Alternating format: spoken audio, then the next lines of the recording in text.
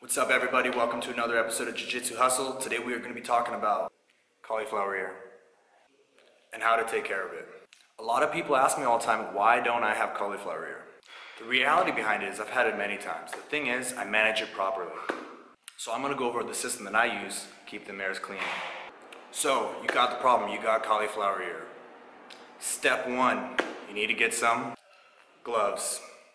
Gloves, guys, this is your PPE, your personal protective equipment. Whether you're draining somebody else's ear or you're draining your own ear, we gotta stay safe.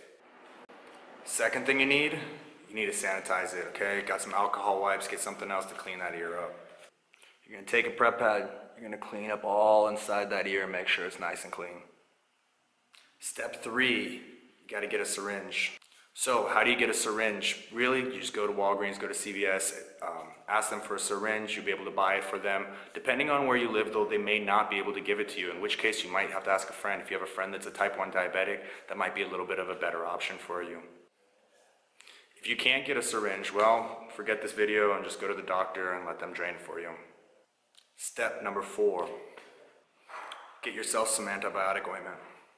After you drain your ear, you got an open wound on your ear. Same thing as any cuts or scrapes, you want to make sure that it stays safe.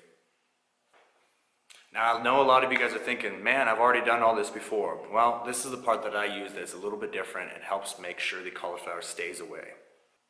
So what happened is, you got cauliflower ear, your ears, there was a separation, fluid came inside, and then now you drain that out so to prevent it from hardening and staying that way. Now what's going to happen eventually is that it's going to slowly start to refill and you might need to drain it again. Now to help with that, we're going to use the 2 magnet trick.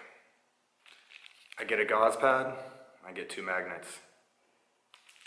We're going to take the gauze and we're going to put the 2 magnets on the outside of it. Now you're going to get some tape and you're going to wrap it around to hold it all in place.